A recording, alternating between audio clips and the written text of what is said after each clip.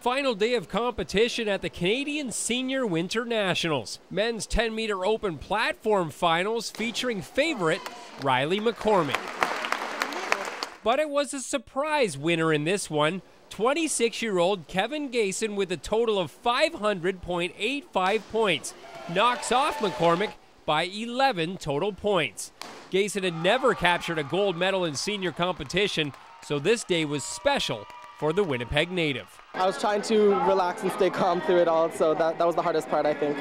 After this, I think I have a competition in Spain in 2 weeks, and the selection criteria for Canada Cup is from this competition as well, so that's the next step.